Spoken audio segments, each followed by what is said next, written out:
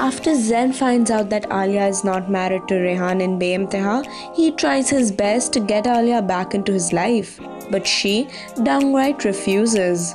However, he hasn't given up yet. When Aaliya was leaving for her hotel, Zain turned up as an auto driver.